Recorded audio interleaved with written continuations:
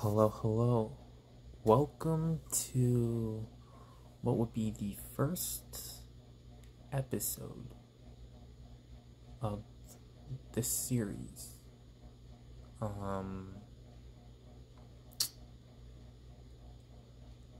This was a VOD that I did. This was an episode I did the very first of 2020. Okay. Well, this was the first episode I did in 2020.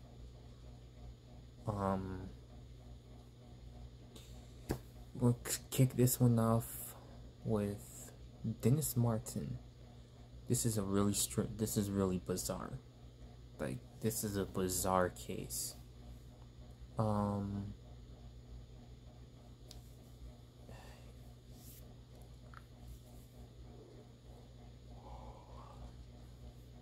This one is just, again, really bizarre. You're probably hearing my fan, because that's the only thing that's really going right now. But, yeah, when I edit this out, it's going to be nothing but music. I'm going to add some music in the background, hopefully. But, yeah, this is about Dennis Martin. So, Dennis Lloyd Martin was born on June 20th, 1962. His father, William Bill Martin, his grandfather Clyde, and his brother Douglas were all preparing for a trip to the Smoky Mountains, for Father's Day in June of 1969. The group arrived to their campsite on June 12th. The Martin family set out for a walk from the Cades Cove campground where they were staying, and they continued on for several more miles in the warm summer weather. They moved along Ledbetter Ridge above the left side of Anthony Creek, made their final walk of the day to Russell Field, a grassy clearing in the forest with panoramic views across the Smokies. Then the Martins camped the night and headed on June 14th for the 90-minute walk east to Spinsfield. Then the trip became a nightmare for the entire family and community around. Around 4:30 p.m., Dennis and Douglas were playing with some older kids from another family. Then Dennis vanishes. Between 6 and 6:45, a man named Harold Key, who was 45 years old at the time, heard a scream. He notices a man hiding in the bush near Sea Branch, southwest of Cades Cove, about 7 miles from Spinsfield.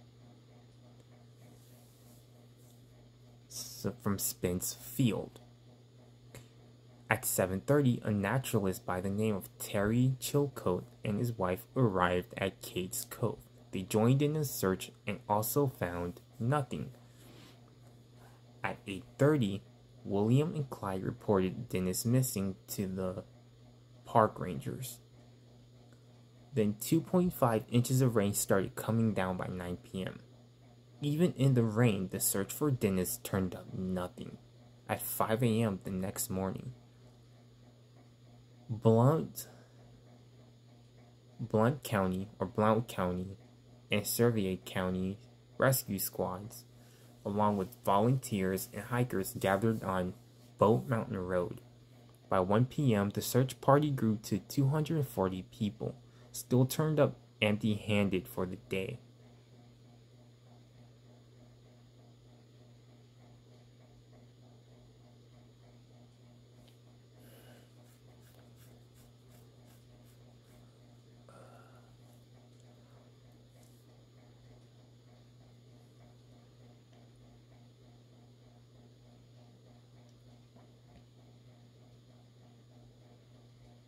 By 6 p.m. on June 16th, the search party grew over 250 and still turned up no clues in the pouring rain. The search party grew as the hours ticked away. Hours turned into days. Planes, vehicles, and even scuba gear were used in the search. Nothing. On June 17th, searchers found a shoe and set of footprints from a young boy. A searcher shot himself in the leg for reasons unknown. Still, no Dennis Martin. Self-proclaimed psychics were claiming where to find Dennis. Nothing. A rock took out the plane's landing gear.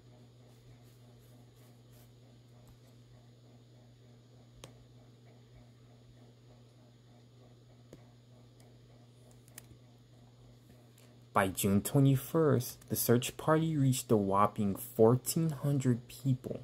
Psychic Jean Dixon claimed to have visions of Dennis's last breath, or last breathing. On June 23rd, the search party reduced to 427 despite the heavy rainfall of 9.5 inches.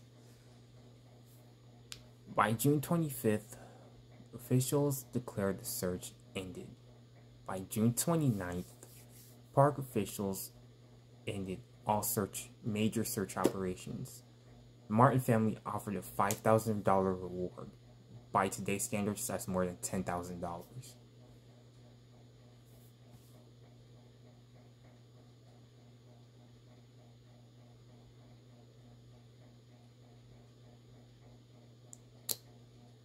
Well, for this to offer no clues, they had to stumble on they either had to stumble over clues, or they had like I said, they missed some stuff by stumbling over clues, or that the place was just too damn big. They covered an area of 26 acres and found nothing. Despite all the effort they put into this search, all was found was child-sized shoe print. By September 11th, all searches for Dennis Martin came to a complete close. This was nicknamed the largest missing person search in the park's history.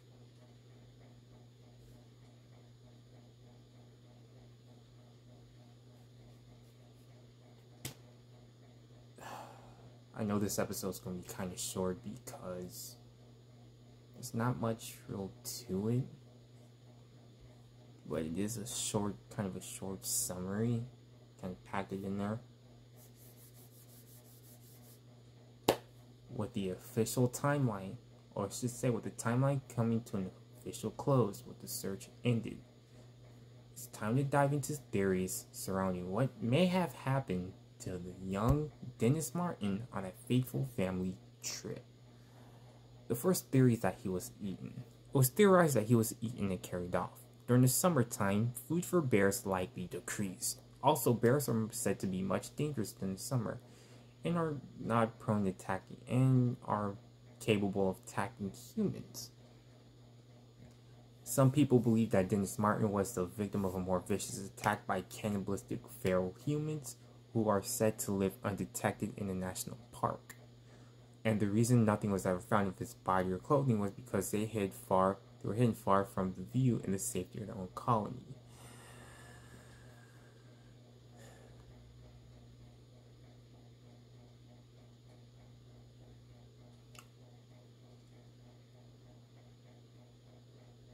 The Smoky Mountains is a big place. And I can see how easy it is to get lost in the mountains. But cannibal? No evidence of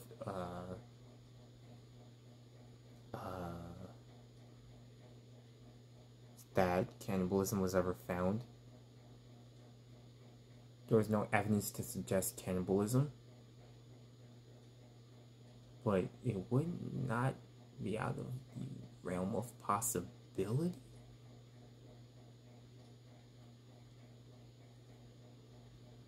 I don't know, this one's strange. I mean, this is going to be a short episode anyways. The next one is going to be a lot longer than this. The second theory is that he became lost and perished due to natural causes.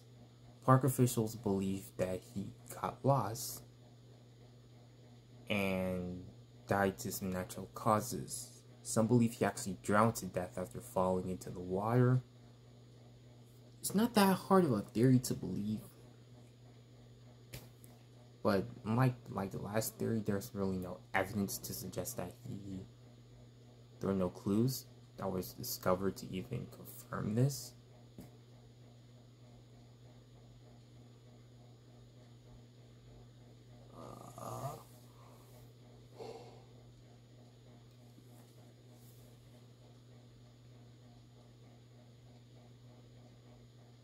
I mean, there were scuba divers on that trip, so it wouldn't be hard to be like, alright, something amiss about this.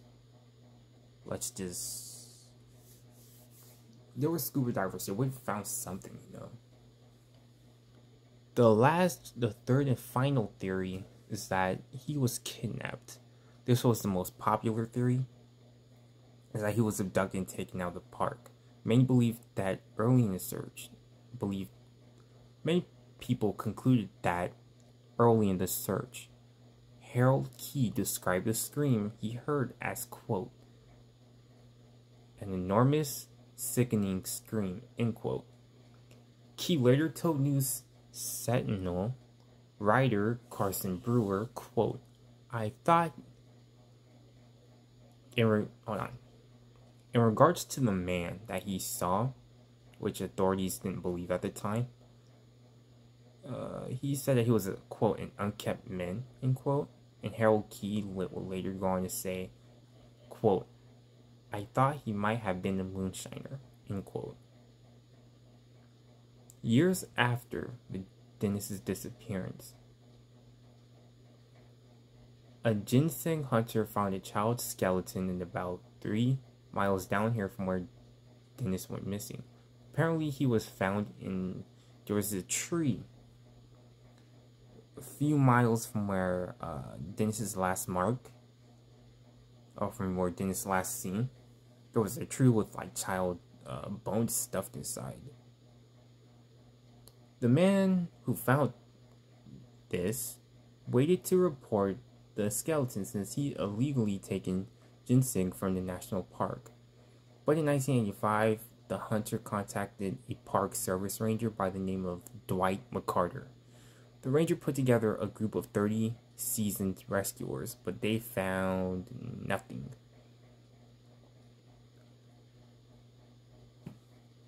There was a man who, in 2002, there was a man who claimed to be Dennis Martin, but authorities concluded that he really wasn't.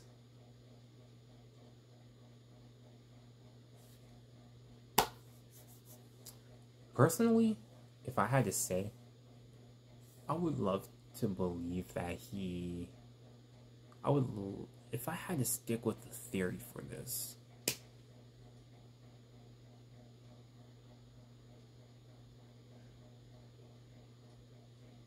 I would say theory number 3.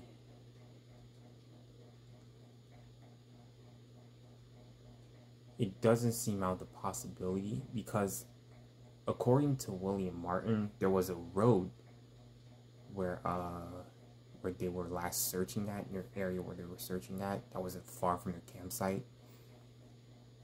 It's possible he walked down that road.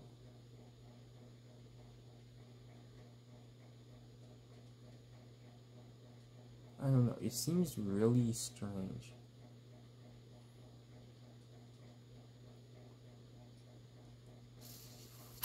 But damn.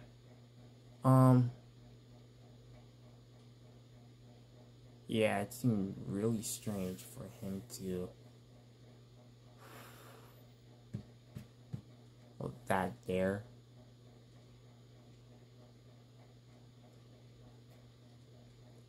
So, in the end, this case taught many officials a lesson in how to handle missing people. The park's former deputy superintendent, Kevin Fitzgerald, stated, quote, "It's the old adage of it being better to work smarter, not harder. We learned that flooding an area with a huge number of people is not the way to go in all cases because you tend to lose some valuable clues and good tracking signs." End quote. Clay Jordan, the park's current deputy superintendent, stated, quote, "Human nature being what it is, we want to have an answer for something. We want to have an explanation. However, the answer to what really happened to Dennis Martin these 6 decades ago in the Smoky Mountains will officially remain unsolved."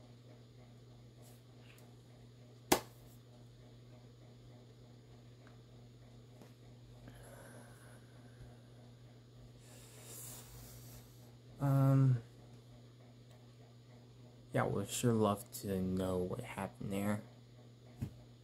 I don't know.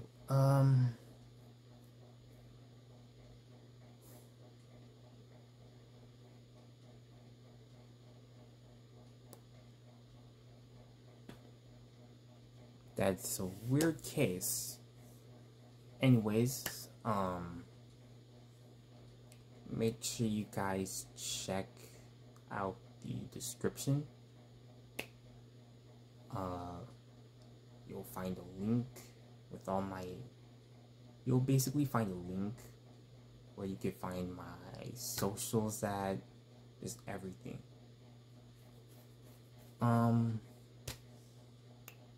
All episodes are live on trovo.live/unsolved mysteries. That's where you can catch all the episodes live. Yeah, we'll try to get this one up as soon as I can, so better for all of us. I know this is only episode 1, so I'm not going to really... Well, this is episode 1, so I'm not really going to do that much to it. But the further I get into it, the more I will actually add stuff to it, editing-wise. So you can hear some authentic voice and hear some music will go along with it, and some text and all that. But yeah, that's it for this first episode. Let me know what you guys think below. I will have a link where you can actually catch... I will do a live Q&A session where you guys can save if you want to, like, save some questions about the case below.